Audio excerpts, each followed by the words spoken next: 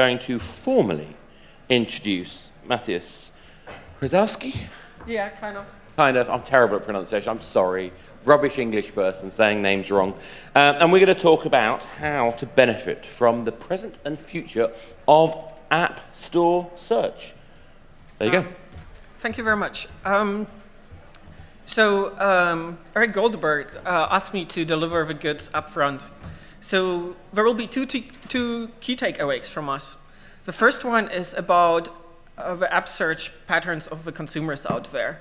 And the big takeaway for you gaming guys is that you have pretty much every one of you have a very wrong conception of what a brand in mobile app search is. This is from our perspective, this is the time where your mom and dad gets an iPhone or an Android phone, and they basically don't know any of the brands out there.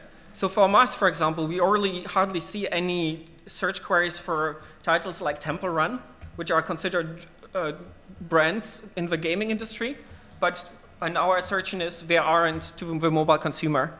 So that's part number one. We will talk a lot about what type of queries people do. The second part is we are not an App Store search optimization provider. I'm not selling you anything. I don't offer you any services. But we asked all the leading providers to give us their opinions on what we're going to present here. So maybe you can trust us what we're really saying. Awesome. So why is this search thing important? Like yesterday on the user acquisition panel, there was a little bit doubt that app search is important. And here's my bottom-up numbers, which I have basically from conversations with some of the leading internet companies. If we do 3.5 billion downloads in December, or something like this, somewhere around this, then my hunch is that it's at least 1.5 billion of these are through searches. And I defined it as really the user going into the search box on the Apple App Store, Google Play, and starting to type, right? Now, this Nielsen study is from 2011, and they were saying 60%, right? Maybe it's not, but I think if you agree, let's put the number somewhere between a third and 60%. The other thing which you may take away is circumstantial evidence.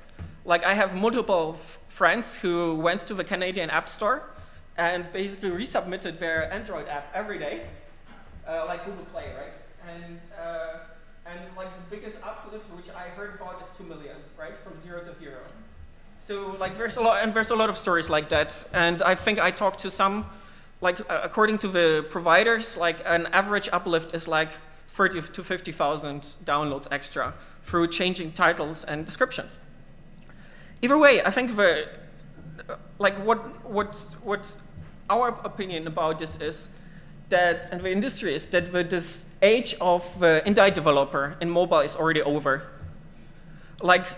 People here on these panels are always talking about how the number of downloads is rising and how the number of devices is rising. Yes, they do. But compared to last year, the chances of you getting into the top list have decreased by half and above that, despite of optimization as shown by AL, right? And this is the reason, right? The reasons are top lists, right? People are really picking up the apps and games which are in this top list. And there's really not much else which is doing. And we think this is a huge problem. And this problem leads to this. Very few people get a lot of downloads. And now, so why are we here? What's our take on here, and what can you get out of this? So this is me. I'm a co-founder at XIO, and I've been doing a lot of PM jobs in both mobile and digital. I was basically a PM at AdMob's largest publisher in 2007. In the US, that makes me old school. In Europe, that makes me middle school. And I think, in my view, this is already the third wave of user acquisition which I'm witnessing. And what we are trying to be is the fourth, right? We are the first investment by Rick Thompson, Signia in Europe, and also Klaus Kersting has invested in us. So we have a lot of gaming investors in us who are keen to help us to become a part of the fourth wave. This is where we are with the company. We bootstrapped for a long time, and when we announced some of our data in December, and we also announced that Nokia is promoting us in 14 languages worldwide, and a couple of these brands. And like with the technology we've built, we have a very, very different curve, right? So in our case, 75% of all people get 90% of the downloads. So why is that? I will just do this in 30 seconds. We, for example, have, referring to the Amazon thing, we have a technology which basically identifies clusters of apps and games. And so we've gone beyond the native categories by Apple and Google, or like 30 of them. And in our case, we have like more than 800, which our index is picking up naturally. So, but that was all of the sales pitch you will hear from me. I'll go back to trying to provide you value and talk about this. So, looking from our angle, right, which this is much more granular angle of these game interests. Like the blue ones are the ones which have particular attraction, and the red ones are basically the number of apps, right? So this is where the magic is happening right now for you guys, according to what we see, not only with us, but also with our partners. This is where you guys are getting killed.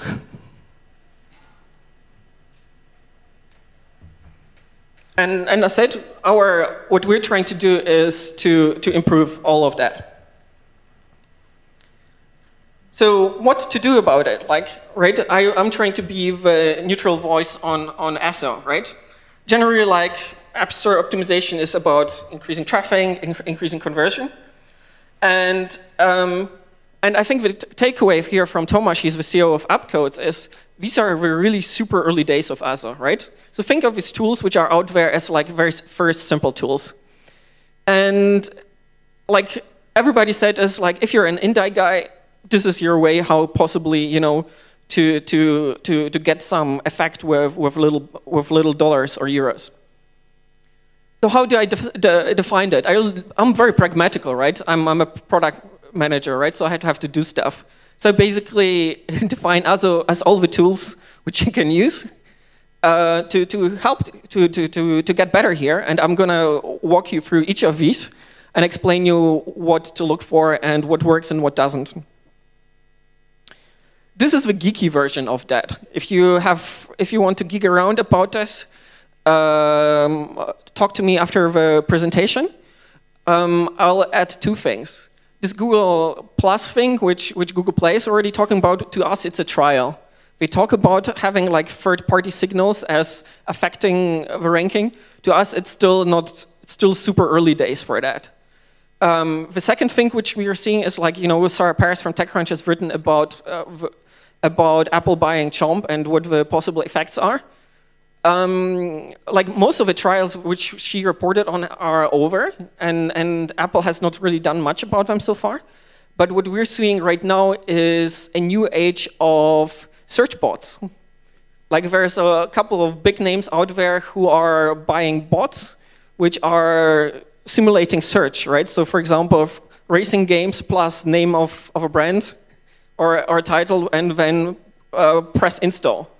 And this is like this machine learning technology which we are also partly using on our side. And what Apple is trying to do is to figure out that if a lot of people are using this type of queries, you know, to bump these up to the in the rankings. But we are, as I said, we're trialing that. We'll see whether this will be going on the next couple of weeks. So let's jump into this one by one. I think the most single thing is the title. And like big thing which has been happening lately, and I suggest like if any of you guys have like iTunes open, just put in racing games. And what you'll see is, for example, you see these guys bike race free by top 3 games on top in pretty much every territory. This is like a poster book example of how to game the system, right? Because this type of queries are really, really big out there. Or people putting it not only TuneWiki, but they also put lyrics on it. So Sarah was talking about that actually, like in the results, right? You really don't see much of the titles, right? But in the search, you really do see that, and it's very, very significant. The app description is next thing. Like here, like think about the first 2-3 lines, your 2-3 statements. And right, like here, FIFA, manage your dream squad, right? Couple of names. That's pretty good. What's not good is, and a lot of people do that, especially in gaming, is they brag about what awards they won, how many times they were in the top charts, and this is really wasted space. And that's not only me thinking, that's also like Patrick from Mobile Dev HQ. Now, once people see your apps, right? Maybe some of you have really put racing games into the App Store right now, as I suggested. Really, users don't have a clue what a good app is once they've done a search. Like the average rating of an app is basically 3.8. So in the stars, it's really the 4, right? And then the results look pretty much the same, right? So these are not really working. Then basically, as I suggested, like internal and external reviews are getting much more game, and they're becoming really much more important. I think you have a couple of pointers here. App icon.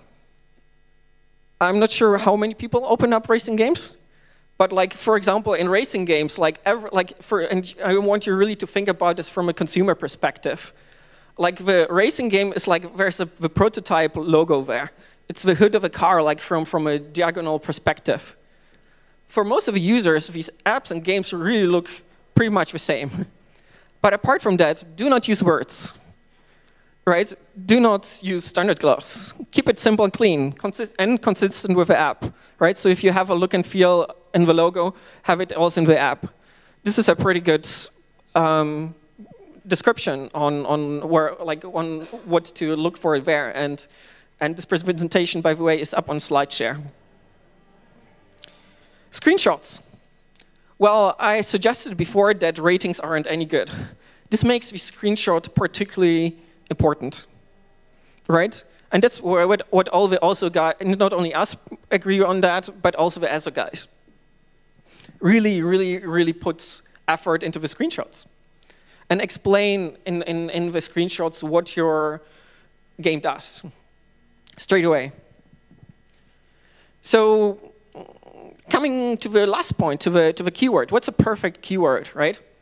And like to Niren from SearchMet, right? He tries to tell his clients to come up with like two-word, three-word keywords and optimize for that. So not optimize for poker, but like something else which has poker in it, right? And like poker casino in that case. And that's probably the way to go for most of the indie developers. That's another slide from Niren, and he thinks like that because like the web has been working like this, app search will behave like this as well, and he really advises for the long tail keywords. And this is what we see. And what I will be doing is like after explaining to you all the the 4 types of keywords and their popularity, so you really understand really what this is about. I come to that in a second. The first one is the brand query, and this really gets me to the initial statement. We really see, and we already have for Europe, we have really significant traffic, and we're if you want to think about us, we give you free downloads right now, right? We are not selling advertising, and we already have pretty much significant traffic if you compare us to other download sources. So basically, only Angry Birds and FIFA, right, are here. Already with Temple Run, it's like probably a fifth of what Angry Birds does, right? there's very few queries where people really put in the titles, like the publisher titles in, or the name of a games. That's another type of query, the so-called functional query. This is like, think of this a verb and plus something, right? So crop photos, blog calls, view movies. For a lot of the like web-oriented folks out there, this is like what search queries should be about. But again, very, very few people do that. And if they do, then they mostly do that around productivity apps. This type of query, the inspirational query, is actually already much, much more important. It's really people type in like I think usually the most popular query on any given day is best game, free app, fun game, like sexy photos. That's the type of thing really what people are really putting in. But even more, and this is like really, really huge chunk, not only with us, like if you want like to hear it from other people, like Jeff from 148 Apps is someone you can talk to. Like this is the large chunk of queries, like golf, diabetes, job interview, racing games. Really think of it as like a really, really well done generification of the categories you've seen so far today. And what you should be really putting into this app description is really like what your game is really about and why it is fun. Of course, there's also the dedicated tools out there, and I've listed the 4 most popular ones according to my knowledge. And I talked to people from each of these tools as I created this presentation. And I also had someone who works here for a German marketing agency actually create most of it. Thanks, Sebastian. So what's the takeaways, right? Discovery so far continues to get more difficult, right? To me, really, the days of an independent developer for now are over. App search optimization can provide significant lift if you have really, really little budget. And with a couple of right keywords, you can go pretty much far. Thank you. This is us.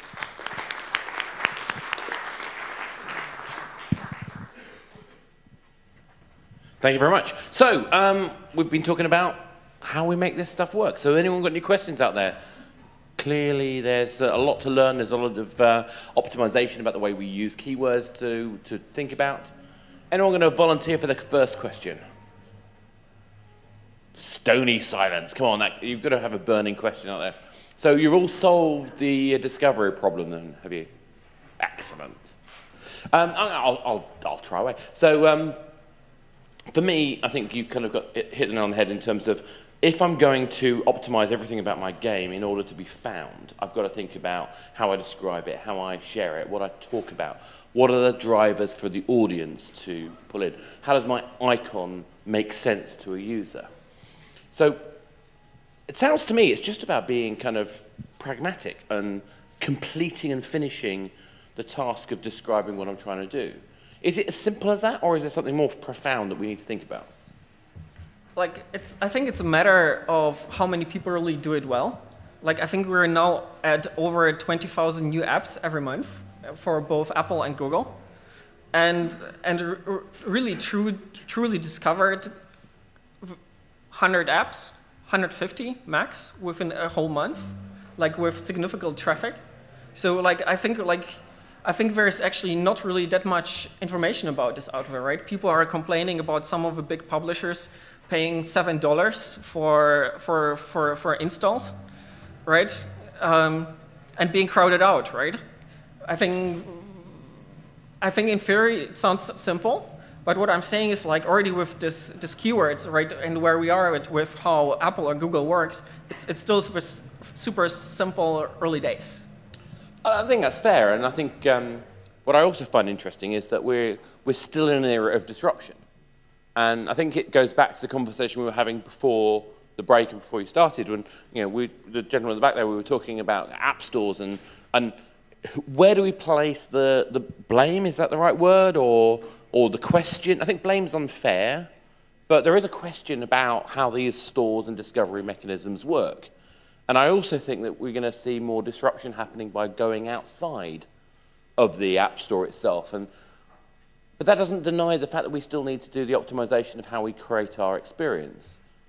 Like when Apple bought Chomp, right? They actually bought some of the technology we displayed today. So we're expecting the app stores to change this year. Like for publishers of books, Amazon already has some of the technology, right? Google talks a lot about Google Plus and other third signals of popularity because they know that the ratings are really not the way to go, right? So I think we'll see significant movement from the big players this year. I think that's fair, and I also, I have questions over the particular implementation, when they use Chomp, only because I have that experience of what it was like in the early days of being an operator and seeing the benefit of changing the way that you display things. So, for example, I found that you actually lost revenue by having a top 10 chart. And that sounds heretical. But we had less revenue when I was away on holiday, someone tried putting a top 10 chart in. I nearly fired them for doing it because we halved our revenue overnight when that happened. Actually, I think it was worse than half. Top 10 charts are great as long as you're presenting what's new because it's showing people new content all the time. You see, I'm more a little bit of a geek. So, right, I remember the mobile web in the 90s, right? Your AOL dial-up, and we had this portal situation, and this is what you really described. Yeah. And then, once we hit 1 million websites, right? Google came in and enabled the long tail. There's multiple players, not only us, trying to figure this out. And I think we have a good shot as an industry to contribute to the solution. And I think it's also important to think about the other communication methods we've got. So I think it was Newzoo did a presentation at Mobile Games Forum in London in January, and they were looking at the proportion of smartphone users that remembered an ad. And it was huge. It was something like 36% of people remembered ads inside games. And we're actually incredibly privileged in the mobile world that we have an audience that is aware of the content, that's actively involved in purchasing content, and is also something we can communicate to, whether it's through the sort of cross-promotion networks or ad networks or maybe through something like EveryPlay with the video stuff. There's a whole bunch of things that we can do. If you're selling a fridge or a packet of crisps, your whole mechanism to communicate to your audience is up in the air because we can't just go to the correct TV channel and spend a whole bunch of money and be guaranteed of getting to the right audience. So in some ways, I wonder if we're being a bit too belligerent, if you like. We're complaining too much. The app stores have given us this wonderful experience that we can be found with. Are we being too unfair on the app stores? I don't know. You see, I'm a maker of things myself, right? and if I make something, I put heart into it, and I want it to be seen and appreciated, right? So I think developer anger is always justified because they're the makers and they are right. What I'm trying to say is I think we're on the brink of an industry getting really, really, really better at this. And what it will really mean is that we will be enable new type of app economies, right? We'll be talking about the key games for kids, right? And key music instruments, right? For example, when we see queries for music instruments, it's really and there's millions of these queries. It's parents searching for, not wanting to buy a piano or a flute to their kids, but really these kids already have a phone, and then you're giving them these instruments for these phones. So all these things are happening, I think, and we as an industry are challenged just to give it a better platform to happen. I mean, I'd go a little bit further. I think actually, one way of looking at it is we wouldn't have this opportunity that freemium games have if the app stores could deliver the discovery level that we are asking for. And actually, I'm glad in some ways that we can do that because it allows us to try and make the decision to make spending in a game happen inside the gameplay rather than at the app store. So there's a kind of freaky way of, kind of quirky way of thinking about it. So with all these problems, I think comes opportunities. So, last chance for a question. Any volunteers? This is the only session I haven't had a question from. I feel let down by you guys. No, it's okay. So anyway, thank you very much for that. All good stuff.